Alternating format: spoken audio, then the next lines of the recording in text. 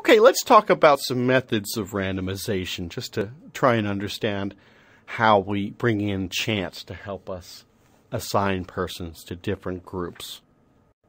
Let's start with the example of two groups, and all these ideas can be generalized to more than two groups. Suppose we want to assign a group of students to one of two groups, treatment A or treatment B, for example. How could we do this in a random manner? Well, here are some examples. We could flip a coin. Assuming it's a fair coin, you haven't filed down one of the sides, so there's a 50-50 chance over time of getting heads or tails. We could flip it, and if we get a heads, we might put the person in the treatment A. If we get a tails, we might put them in treatment B. We could roll a six-sided die from a pair of dice. Each one of the six sides contains the numbers 1 to 6. If we get an even number, put them in treatment A. An odd number, put them in treatment B, since 50% of the numbers are even and 50% are odd. We could do it old school style and pull out a book of random numbers, maybe close our eyes, open to a page, stick your finger in the middle, and then take every third number, and if the number was even, put the person in treatment A, put them in treatment B if the number was odd. What's more likely that you'll do in real life is use a computer. We can generate random numbers in a computer easily and then use them to decide treatment. So we might generate random numbers between 0 and 1 and then put person in treatment A if the number is less than 0.5 and then put them in treatment B if it's greater than or equal to 0.5.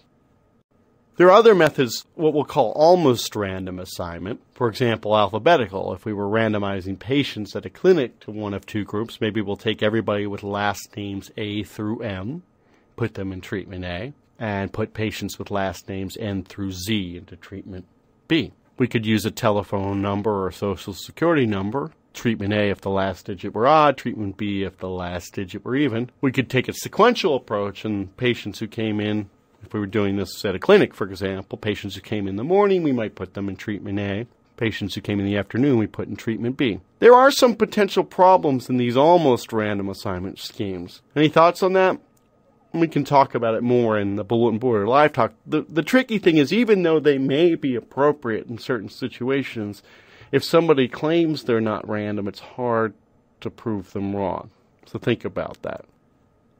So let's talk about simple randomization, flipping a coin. This concept works really well if you're randomizing a large number of individuals, because over a large number of flips, a coin will, on average, be 50% heads, 50% tails. So if we're randomizing the two treatments, we want roughly the same number in each group. But if you have a small number of people that you're starting with, 10 people, even a coin that's perfectly fair can lead to a large imbalance with respect to sample sizes and maybe other factors that you want to keep equal, like sex or age distribution. So let's talk about unequal sample sizes. If a study has a very small sample size, there's no guarantee that two groups will have equal sample size just flipping a coin. The worst case scenario, you'd have extremely unbalanced. Everybody goes into treatment A, nobody's randomized to treatment B. But think about this, if you had 10 people, even if you flip a fair coin 10 times, it's not that unlikely to get, say, 8 heads and 2 tails, leading to 8 people in one group and 2 in the other, just by chance. So when you have a small number that you start with, it's easy to get imbalance. So what is one possible solution to that? And this is sometimes used for smaller studies. Something called blocked randomization. Sometimes we want to randomize a small number of subjects to two groups. We'll call them A and B. One thing we could do is make blocks of 4 containing 2 A's and 2 B's. And then we look at every possible permutation of 2 A's and 2 B's. And there's 6 of them, 6 unique ones. And here they are laid out for you. AA, BB, AB, AB, etc. So we write those out in advance. And then what we do is we roll a die with numbers 1 through 6. If we get a 1, we pick the first one, AABB. If we get a 2, we pick the second one, ABAB. And what we do is we randomize 4 patients at a time. And what this does is it guarantees balance after every 4 patients between the two groups. So for example, suppose we had a total of 12 subjects and we roll a die and we get a 3. Well, in that listing I showed you before, 3 corresponds to the pattern ABBA, ABBA, which I don't know if you know this, but that's actually how that Swedish supergroup took their name. So if you actually take the assignments for the first 4 subjects based on the schema, subject number 1 would go to Group A, subjects 2 and 3 would go to Group B, subject 4 would go to Group A. If you want more examples of this and happen to have the Altman textbook available at your library or a friend has it, you can see more examples on page 87. This can be generalized to blocks of any size. We can do more complex blocking schema, and we're not limited to 2 groups. So if we wanted to extend these ideas to randomizing to more than 2 groups, that can be done in a block style.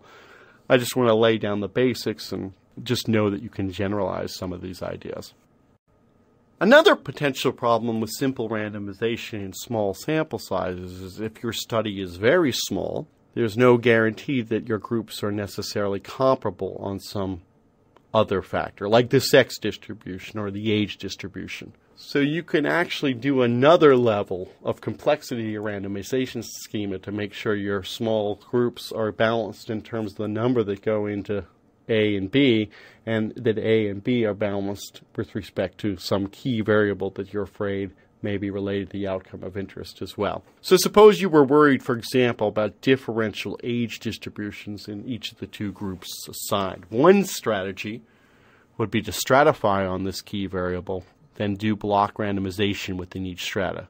So if we could cut people off at younger or older, say, given the median age of the group, and then randomize only the younger to A or B using the blocked approach, and then the older, what we get is not only an equal distribution roughly of persons in groups A and B, but within A and B we'd have a similar age distribution. Well, of course, this is all good and well if you can randomize, ethically, operationally, or otherwise, but there's going to be many situations where we cannot randomize.